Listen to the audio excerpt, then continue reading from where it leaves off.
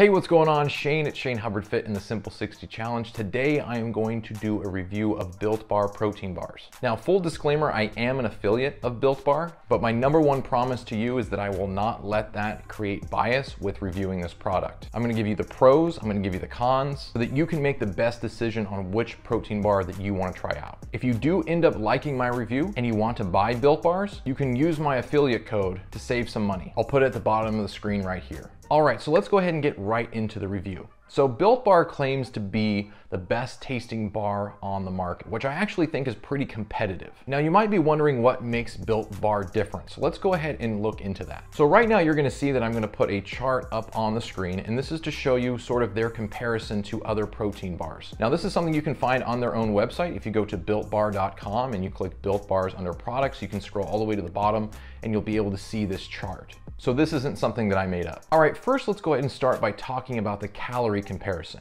As you can see, Built Bar is the lowest amount of calories across all these different bars they're comparing to. Now, full transparency, not every single Built Bar is 130 calories. For example, this German chocolate bar is 180 calories. So when I bought my first Built Bar box, I got the mixed box to try all the different flavors. And one of the things I did is I went through and looked at all the different nutrition facts for all the different bars. And what I found was not every single bar is 130 calories like the chart claims, but a lot of them are in the lower calorie range. The highest one that I saw was about 180 calories, and the lowest one that I saw was about 130 calories. And the reason I'm telling you that is because not every single bar is gonna be 130 calories, which is what I thought when I saw this chart. You might have not thought that, but at least to me, I was thinking, okay, that's really cool. Every single bar is 130 calories. Not true. Now, I don't know if Built Bar is making that claim, but just based on the chart, it sure seems like that's something they're pushing. All right, next let's talk about total fat per bar. So based on this chart, Built Bar is claiming that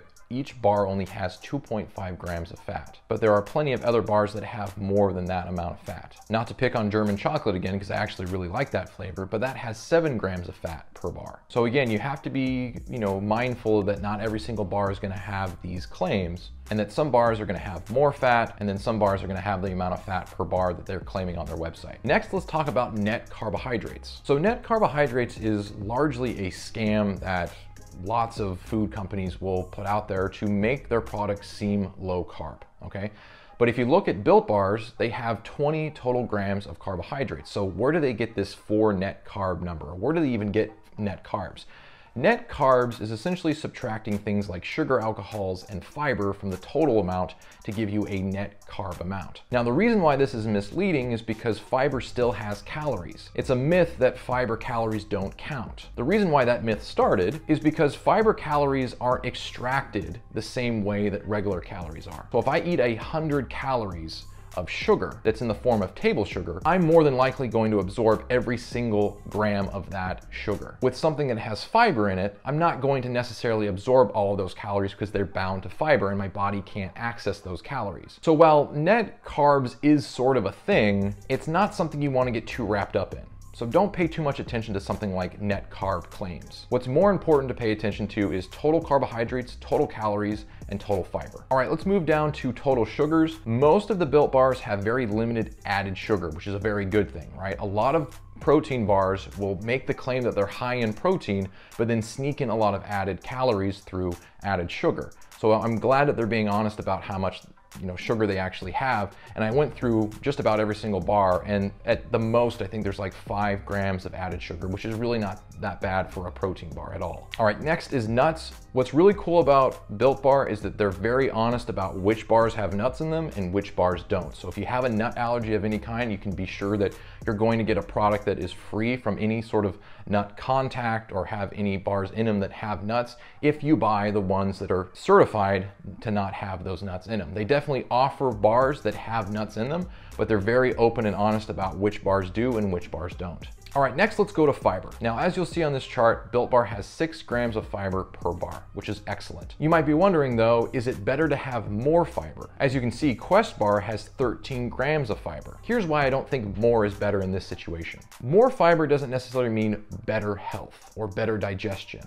or feeling more full every single time, especially when that comes from an artificial form of fiber and not a whole food source of fiber. So I honestly believe that 6 to 7 grams of fiber for a single serving of a protein bar is actually excellent. And it's just the right amount without overdoing it. I honestly believe that Quest overdoes it with their fiber. So I think that Built Bar absolutely nailed how much fiber to put in a bar. All right, last but certainly not least, because it's the main focal point of Built Bars, is protein.